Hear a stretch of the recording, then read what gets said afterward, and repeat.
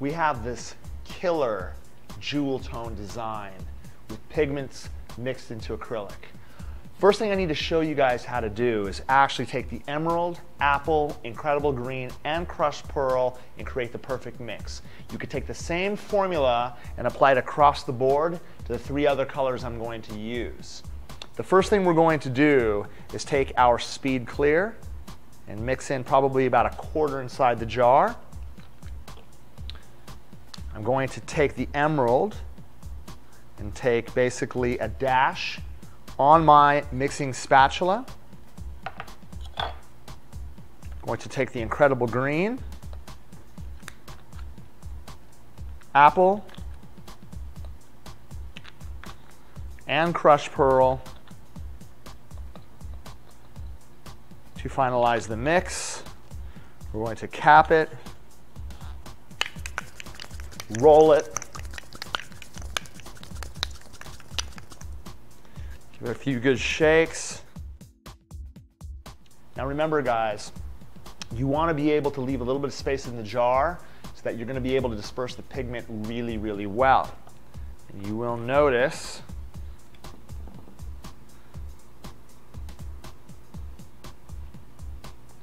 how we're actually going to be able to create that. What we've done is we've gone ahead, removed the shine from the natural nail.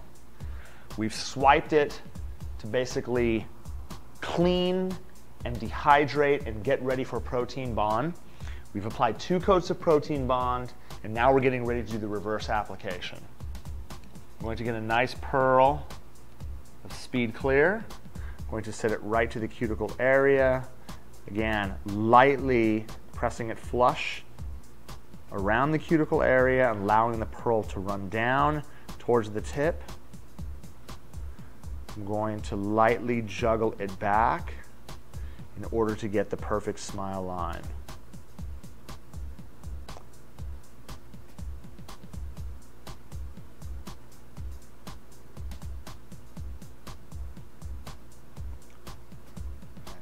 Once we've built the body, I want to be able to take a form. I'm going to place the form flush to the free edge, pucker and get ready for my free edge application. All of the colors are mixed with Speed Clear powder. I use the emerald pigment in the first color combination mixed with incredible green, apple, and crushed pearl. The second color combination is sapphire mixed with punk rock. The third color combination is amethyst mixed with Miona Sky. And the final is gold mixed with dark gold glitter and diamond dust. I'm going to begin by taking the sapphire mix and budding that right up to the smile.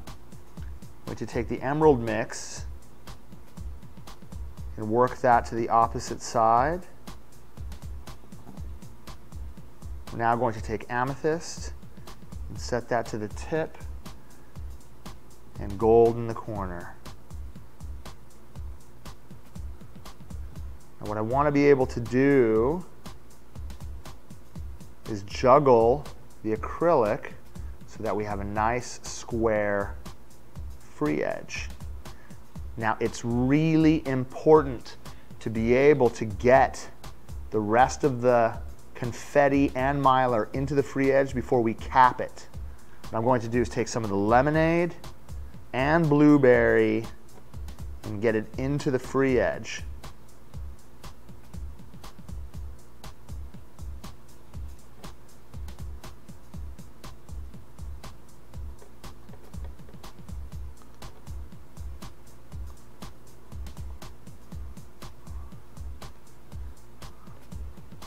Just like that. Once we've done that, we're going to take our Speed Clear and we're going to cap the free edge to create added strength.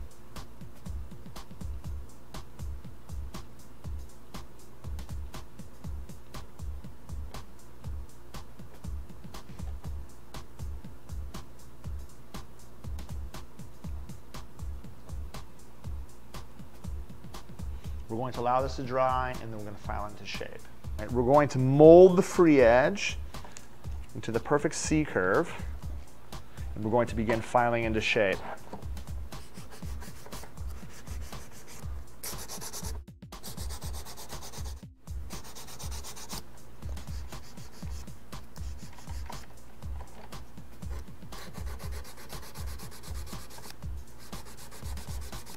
To get our lower arches perfectly straight.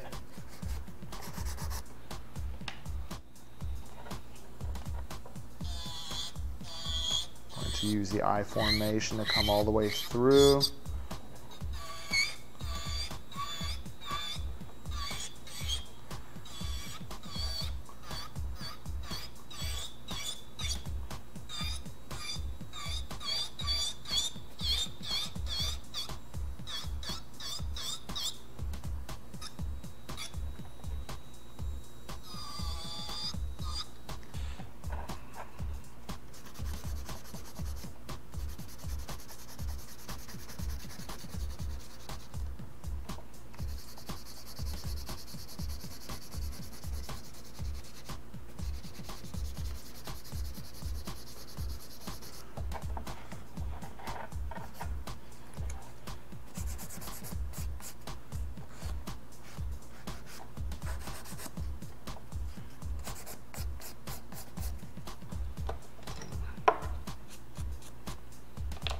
Once we're done filing it into shape, I'm going to lightly refine to make it dead even on the sides, make my lower arches straight, my cuticle clean, flush to the natural nail, lightly sponge the surface. I'm going to now take a swipe.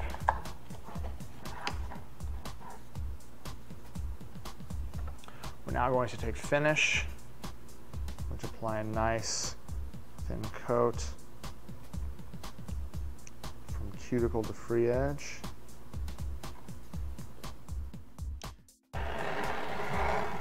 Going to get inside the light. Once the finished gel cures, customer is going to take their hands out of the light to condition the cuticle area with some oil. And as you can see, you get that really killer reflective nature, that jewel tone look on the free edge.